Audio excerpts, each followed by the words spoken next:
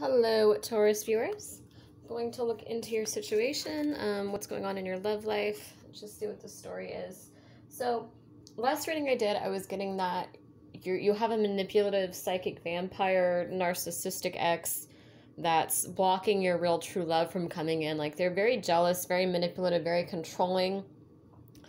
Could be doing spell work on you for some of you. And I hate to like give readings like this because I usually like to be more positive, but it's just this is the energy I got for Taurus for the last reading. But it's not anything to worry about because you can remove this yourself. If someone is doing black magic on you, I've had so many people do black magic on me. It doesn't even faze me anymore. Like, it's just, you can remove it yourself. It's not something that's going to ruin your life. Okay, I don't want to scare anybody. I just want you to know that you have the power to make your life what you want it to be. You have the power to remove this energy and block this person out and manifest the love and the life that you deserve and that you want. But it's still like these warnings come through and I have to give them to you guys so that you know what's going on and you can take the steps that you need to take to fix it. But yeah, the last reading I did, it was some sort of just a very controlling, very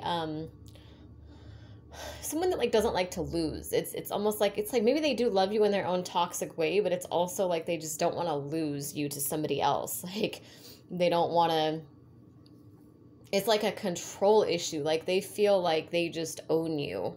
Like, they just don't feel like anybody else can have you. And it's like they're so jealous, so controlling, and they've been doing something. It could just be their energy. It might not even be black magic. It could just be like the intentions they're putting out there, like the energy. Maybe they're like constantly blowing your phone up for some of you. But let's see what the story is. Let's see what's going on now. What's going on with this situation with, because I want to see, because there is a new person in your energy field and I want to look into them.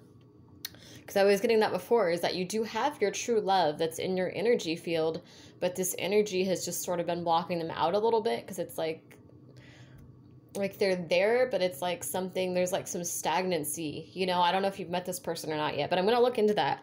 I want to first get an update on what's going on with the psychic vampire ex for those of you that are following me here. So it looks like really good energy here, actually. It looks like you're moving forward. Some of you, I feel like this is a specific message for a couple of you, for like baby witches that are just getting into witchcraft. Maybe you're just starting to do these like cut and clear or clearing, uncrossing spells.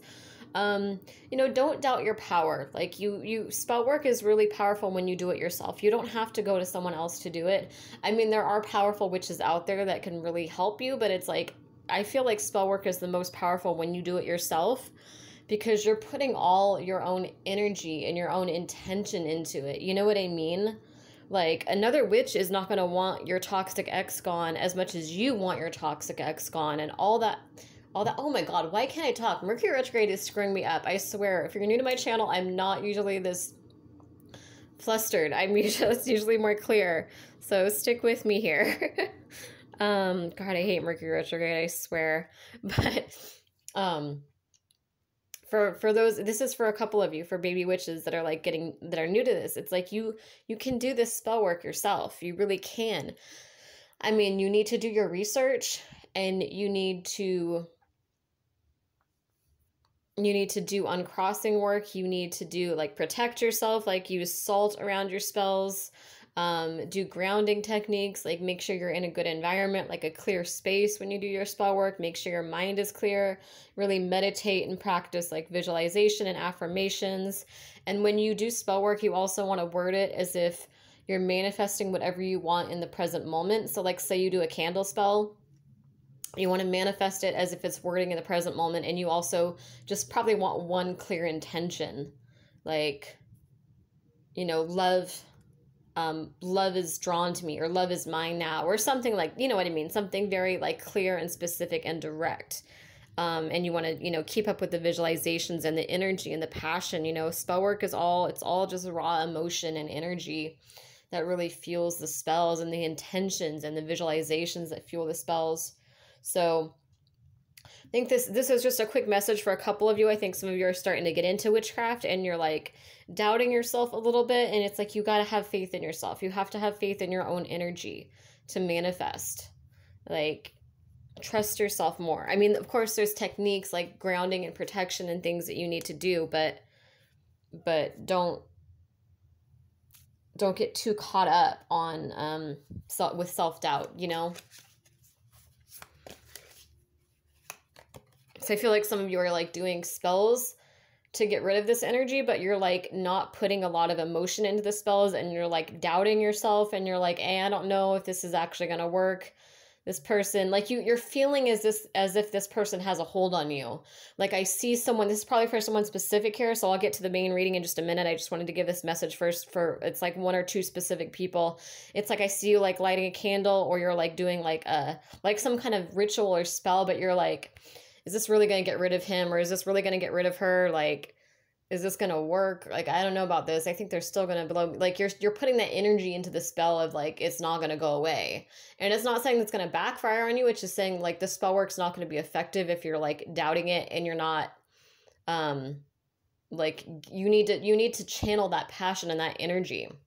You need to feel like what you're manifesting is happening in the present moment. Like, it's already happened when you light the candle.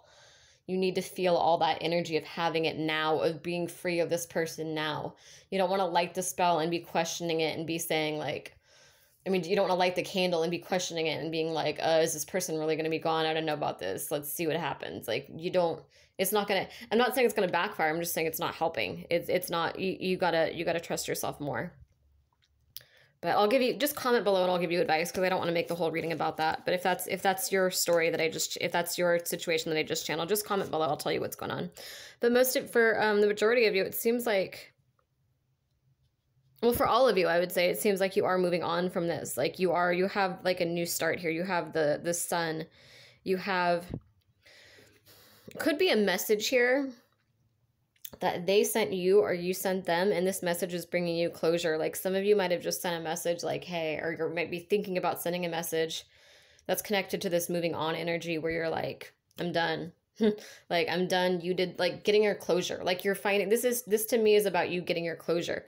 And swords would be like, pages can be about messages, and swords is like a mental energy, and sometimes it's more of like a harsh, like cutthroat kind of energy. So I see this more as of like a message as, you know, like a closure message, like a finality kind of message, or spell work too. But it's like you're moving forward, being connected to this energy here. Yeah, temperance. You're having this balance too. I think it's saying to go easy on yourself and have this balance. Have this balance. Maybe when you send a message too, it's like you need to have some sort of balance, but get that closure that you need. Protect yourself from this person too. Yeah, you're moving forward. You're definitely moving forward. I see that this is getting better. This situation is, yeah, you're the high priestess too. Could be someone with the initial B or J also. But you're the high priestess, so it's like you're in, this could be male or female, high priest or high priestess, either way. But it's like you're in your power. It's like you're manifesting the life that you want. You're standing your ground. You're getting through this energy. You're starting to trust your intuition more. So this is a good development from what I got for you guys last time, because I was getting that person was really controlling your life, and now I'm getting that you're moving, whatever you're doing now, it's like you're, like if you watch my last video, it's like you took it seriously, and you've taken the steps to get your closure, to send a message and block this person, to you know, to shield your energy, to start using your intuition and meditating and protecting yourself. So that energy is working. You're really coming into your power, you know. Just don't doubt yourself. Don't doubt yourself if you're new to spell work. Don't doubt yourself. Two of Wands. Yeah, you're leaving something behind that died. Something that's over. Eight of Swords. See, Eight of Swords is like, it's not as bad now. But some of you are so used to this person controlling you that you don't actually realize that you're freeing yourself of them now. Because it's like they're still, like they don't have very much power. Whatever you've been doing recently, like you've made like some sort of energy shift, I feel. And so this person doesn't have nearly as much power over you now. Like they're losing their power over you more and more every day. But some of you are so used to being blocked by this person and so used to being controlled and manipulated by this person that you don't even realize that you're free of them, or that you're very close to being free of them. Because Eight of Swords traditionally is someone who's got like swords all around them, and then they have a clear opening right ahead of them, and they have their castle. Past that opening is their castle, their dreams, their true love, everything they want. But it's like they're so focused on the swords around them that they can't see that there's a clear opening. So it's like victimizing yourself, like keeping yourself stuck when you actually have a clear way out. So it's saying, you know, just stop giving attention to these swords and start looking at that path that you have ahead of you and walk through it. Because you also don't want to give this person power, whoever this is that's trying to, I'm not saying you don't want to take it seriously, because like for some of you, I do get danger. I hate to say that, but for some of you, I do get like a stalking energy. I do get them like asking friends and family about you, or like spying on your social media. Like some of them, I do get kind of a creepy energy that you really do need to watch yourself. You do need to protect yourself. Maybe like carry pepper spray or carry a knife or something. Like I hate to say that in readings because it's so dark, but it's like, you know, you guys need that warning. And that's not for all of you, it's just for some of you. But yeah, I mean, it's always good to carry that stuff on you too anyway, just to be safe. Like you never know, like walking alone at night or whatever from your car, it's like you don't know who's out there. It's always good to just be safe anyway. So try to get some, for those of you that resonates with, try to get some pepper spray or something ASAP. But yeah, also don't give this power. I mean, it's like you want to take it seriously, like you want to be aware of this person and protect yourself, but like you don't want to fall into like this victim mentality of like, this person is always going to control me. Like this person is always gonna stalk me. This person is gonna ruin my life. This person, I'm never gonna be able to have true love because this person is always gonna be doing stuff. I'm like, you don't want to get sucked into that energy. There's like a balance. I think that's what the Temperance card is saying too. There's a balance here between taking this seriously and protecting yourself, both physically and also on a psychic mental level. And then at the same time, like not giving them more power than they have. Like you want to take it seriously, but you don't want to get in the mindset of feeling like this is just going to be your entire life. Like you're just trapped by this person now. You can never have love. Like you don't want to get in that mindset. You want to see this as like, this is something that you're fighting. This is something that you're coming through every day. Like there's really good energy here. The Sun is like the happiest card in the deck. The High Priestess is someone in feminine energy, could be male or female, in feminine energy, standing in their power, you know, witchcraft, like spell work, like making their world what they, sorry, I gotta adjust the light here. Making their life what they want it to be, like taking control. Look at her, look how powerful she is. It's like she's standing her ground. She's researching, she's meditating, she's taking control of her life. She's making her life what she wants it to be. He or she, could be male too, like I said. And it's like this person is just, this is you. This is you right here. It's like you're taking your power back from this person. You're calling your power back from this person. Might need to do soul retrieval for some of you too. Might be helpful. But it's like, yeah, you're standing your ground finally and you're moving forward. So you are coming through this energy. This person, it's like an illusion. It's like this person doesn't have as much of a hold on you as you think they do. It's like they're like a trickster spirit. So sometimes like maybe in the astral realm, they sort of do like they just trick you. Like they make you think that you're kind of stuck when you're not. It's like the little spider. It's like a little tiny spider you can just crush. Like you want to acknowledge it. It's there. It's a spider, but it could bite you. You know what I mean? Like you want to acknowledge it, but it's like you can just crush it with your hand. You know what I mean? It's just, it's so small, but it's the mind. It's the mind it's your mind that's tricking you and making it seem so scary. And it's kind of like this person is like good at, it's almost like a low-key type of energy.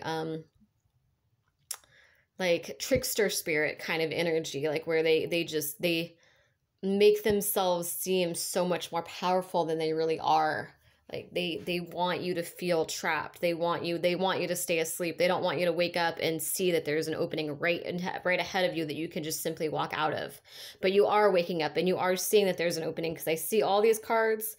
You know, the Sun, the Fool. The Fool is about a new start. The Sun is the happiest card in the deck. It's claiming your happiness. It's moving forward.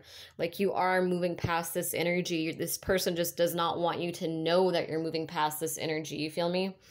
So balance, balance. Take it seriously, but don't give it more power than you need to give it, you know? I hope that makes sense. Because like with the Chariot here, you really are moving forward. You really are getting out of this energy. Yeah. It's almost like familiar. Maybe that's why you held on for so long. And for some of you, it's also like this person feels like, well, I put so much into this, so I can't, I'm not letting you go now because I put so much into it. But it's like, no, you don't have a choice. Yeah, these battles are over. Like you're more free than you realize. Like this situation is like dead. You get to move on now. Might have to go through the heartbreak because maybe you did love this person, but you need to, I mean, this cycle is over with this person. The cycle is over. And you know that. Like you, I mean, you intuitively know that you don't want this person, but maybe it still hurts a little bit. But there's a new cycle coming in. They're going to have someone that treats you a lot better. So it's always going to be the same crap with this person. Always going to be the same crap. Same miscommunication. Get out of that nostalgic energy. Get out of that nostalgic energy, the pain. This person's always going to do the same shit. Yeah. Two of Cups. You have new love coming in. You have new love coming in. You're just going to have to be strong and get through this energy and clear this person's energy out so you can have that. But again, like I said, it's just so imperative that you take it seriously and you protect yourself, but at the same time, just don't give it more energy than it deserves. Just see it as it's like something you need to be aware of, but realize that you're moving through this. You are moving through this. This is what the cards are saying, is that you are not in the same place you were a couple weeks ago. You've come through. You've made some progress. And so now it's like mostly just like illusion that this person has on you. I feel like the warning is more physical, like more like physically for some of you, you need to protect yourself. Crap. How do I explain that energy? And I would keep like repeating it, but it's like, I feel like there's people watching right now that are like, what do you mean? Like, this is like, what's she talking about? Take it seriously. Don't take it seriously. Make up your mind. And it's like, oh my God, how do I explain that balance? It's like, just know it's an issue, but it's not as big of an, see, it's different because it's like, they're like a trickster spirit, but like some of them could be physically dangerous, which is why it's like, I don't want to say not take it seriously, but see it as an issue, but see it as an issue that you're moving away from now, that you're coming out of, that you're protected from, you know, like take your power back from this person and protect yourself and just be strong. And you also need to like cut communication, because I feel like for a couple of you, maybe you still loved this person. And so it's like, maybe you would reach out from time to time, and it's like, you need to really stay in your power. You need to stay in your power. I feel the physical, like for some of you though, I have like a physical warning, like them, oh my God, I hate saying that. I hate saying that. Some of you, like, I have like a physical warning of like them like getting frustrated and like trying to show up at your house or something. You just need to protect yourself. Like you can do protection spells, and then you can also, God, I hate getting readings like this because it's like, I don't want to tell you guys that. Usually my readings are like happy and lovey, and I'm like, oh, this isn't good energy. But it is good energy. It is good energy because you're moving past it. You're moving past it. You got the sun. You have like you're getting through this. It's just a messy process getting through it, getting this person away. But I mean, I feel like for some of you, you do need to cut contact. But I also get the warning that like for some of you, if you cut contact, like they might lose it and get frustrated that they're being ignored, and they might try something physically. So it's like, but you have to cut contact at the same time, don't you? It's like you can't, full disclaimer, I'm not responsible for what you do or do not do as a result of this reading. But I'm just saying, physically protect yourself. Whoever that's for, you need to physically protect yourself. But it's like, for those of you that like have stayed in contact with this person, it's like, it's made it more complicated because it's like they feel like if they just push and push and push, eventually you'll respond to their texts or their calls or whatever it is. You know what I mean? And so it's like this endless cycle, and you need to get off that cycle this karmic cycle you keep repeating with this person, this energy exchange that you keep repeating with this person.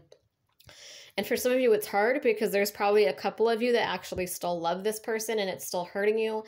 And so it's like they guilt trip you, or they blow your phone up enough and you're like, oh, maybe I'll give it another chance. Maybe I'll reach out. Maybe I'll just, won't hurt to just see how they're doing. Like, no.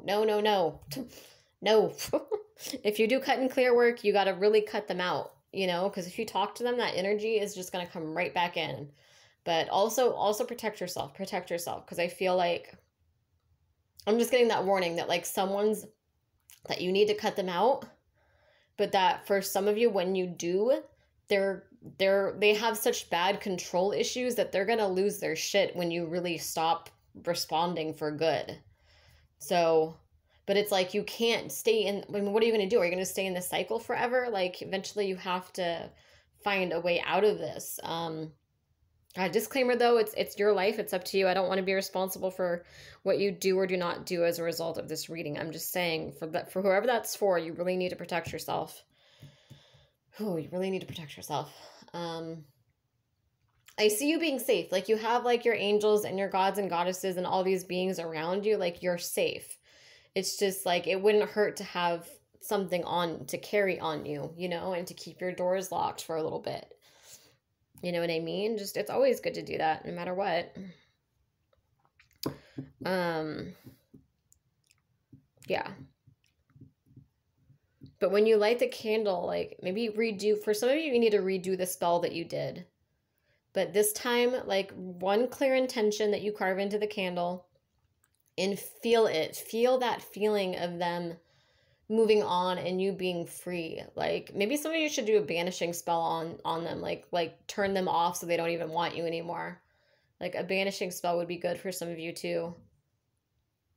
That might help keep you safe. But like protect yourself, like really, like when you do the spell, it's like you want to put that energy in of just like being protected and grounded and like feeling free of them, like watching them, watching them, like pushing their energy away, like watching them not want you anymore, like that, just channel that energy of being free of them. What else do you want to say? You have new love coming in here. You do have someone in your energy field that you've been praying for. You've been praying for this kind of love. And you have this true love that's coming in. It's just like, got to get out of this cycle first. It's like a karmic lesson for you too that you've been repeating with this ex. And it's just that energy just needs to be cleared so that this love can come in.